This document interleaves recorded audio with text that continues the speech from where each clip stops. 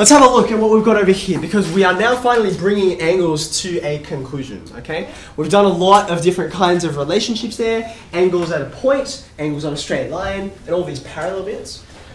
I want us to review and think about all of these in summary, okay? If lines are parallel, then we have these three different paired relationships that we've learnt the names of, right? And we've talked about some of them today. What's the first kind of pair of angles that we have? Maria? Corresponding, so I've already got them on the board. Corresponding angles, the ones that are, how can you tell they're corresponding? What makes them correspond? Yeah, Nikhil. Because they're on the straight line and they're on the same side as well. Okay, good. On the same side, they're facing the same direction. Do you remember that's the way that I said, just look at which way they're facing, and if they're the same way, that's corresponding. What was the next one, starting with an A? Ranesh? Adjacent. Oh, now, adjacent is a really important word with angles. We learnt it at the beginning of this chapter. But on parallel lines, we don't necessarily know that adjacent angles are equal. There's something else I'm looking for. Yeah, alternate. Alternate, very good. It's a bit tricky. We introduce words so that we can be precise with our language, right? But then you get to this problem where there's like, so many words. And adjacent, alternate, they sound very similar, right? Alternate angles are equal. Where are some alternate angles here? Can someone tell me, describe me where I could put one? For example, which one's alternate to A? That's a bit of a sneaky one, yeah. The one next to B. Okay, so this guy here, right? This guy will be facing the opposite direction, and it's on the other side. So these guys, they're alternate, right? Alternate angles equal. Last one, the one we just looked at a second ago. Yeah, kind of Cointerior. Cointerior, very good. Now you can see I have left off the end here as well, because these are equal and equal, not equal. They are, we used the word just a minute ago. They are supplementary. Very good. Okay. So this is what we have shown over the last few days, okay? Now we're going to conclude. What's this last sentence about, okay?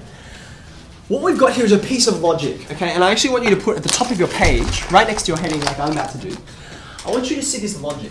If you've got some statement A, and you know that, I can say that some statement B is true. Each one of these is an A and a B. So if lines are parallel, if A is true, then B is true. Corresponding angles are equal, or alternate angles are equal, or any of these, right? So you know this, you can deduce or you can conclude this, okay? Now, what I'm going to say down the bottom here, what I'd like you to all write down together, I'm going to introduce a new word for you. It's not a shoe or clothing brand. It means something else for us.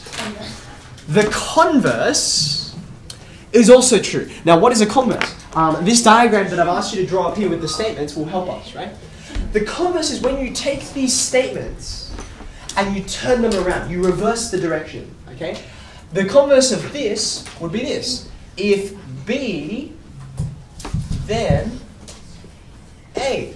Okay? And you've got to be careful. In mathematics, as in real life, converses are always true. For instance, I could say, I have a square.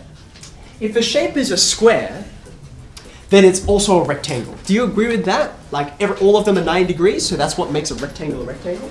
So if my shape is a square, then it's also a rectangle. You can hear my if something, then something else. What would the converse of that statement be? Rather than if it's a square, then it's also a rectangle. What would the converse be? Yeah. If it's a rectangle, it's also a square. So if I reverse these and say it, if it's a rectangle, then it's a square, obviously that's not true anymore, is it? Right? The converse often is not the case. Okay? But here in parallel lines, and we're going to show it in a second, in parallel lines, the converse is true. If you know any one of these on a pair of parallel lines, then you can say that. If you see alternate angles on a pair of lines and they're equal, that means you conclude they're also parallel. If you see co-interior angles and you look at them, they add up to 180 degrees, then you can conclude the lines are parallel. Okay? So here's an example on the right-hand side. Would you use a ruler and draw up that diagram? It doesn't have to be too big. Would anyone like to borrow a ruler? Can you come out the front and grab one? I'll just leave it here on this table.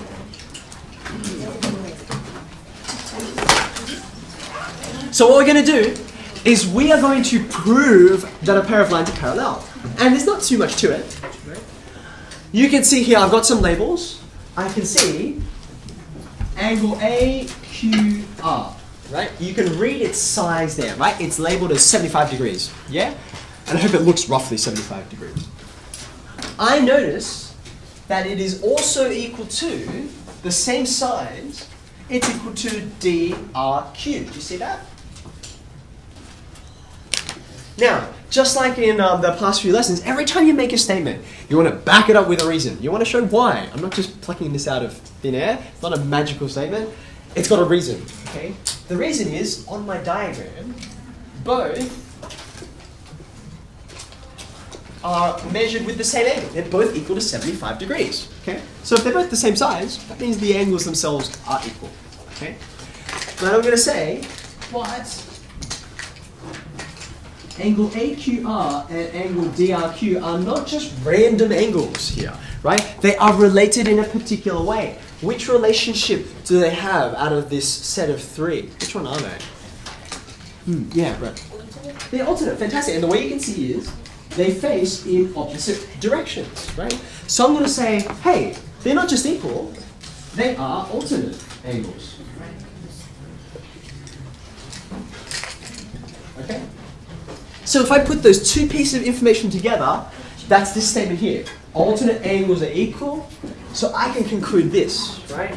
Therefore, AB is, you remember our symbol for parallel lines, which are two parallel lines, okay? AB is parallel to CD because alternate angles are equal. So you can see, if you have a look at our review questions, right? Our logic is similar, but it's going in the other direction. Here, you know the lines are parallel, so you say something about the angles. Here, you know something about the angles, so you can say the lines are parallel. Does that make sense? Okay, so here is, I should label it. Here's example 2. Have a look.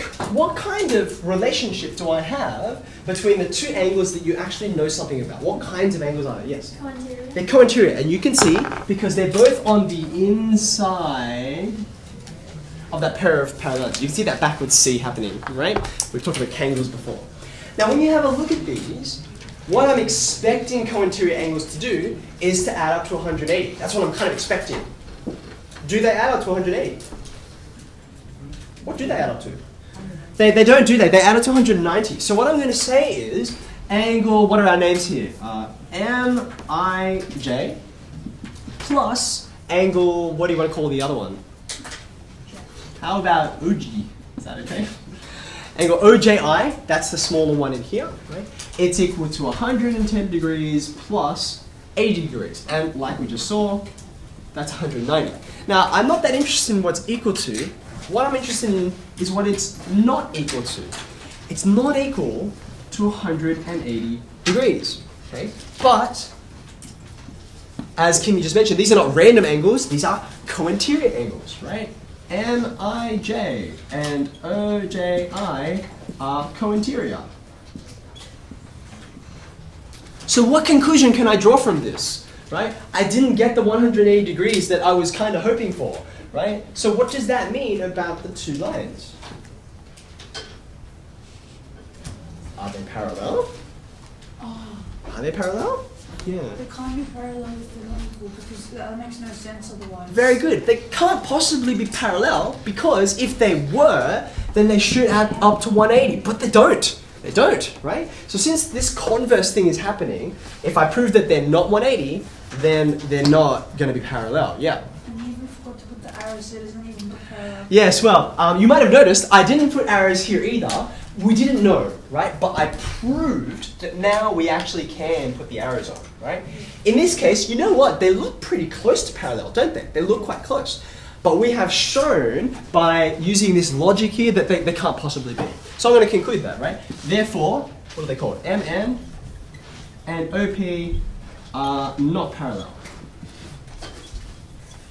And the reason, again, has to do with this, right? The co-interior angles are not supplementary. They're not supplementary, so it's the reverse.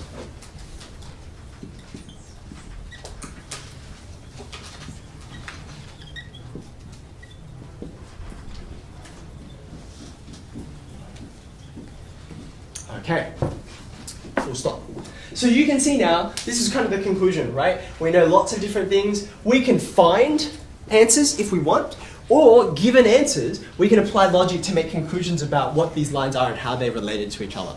Okay?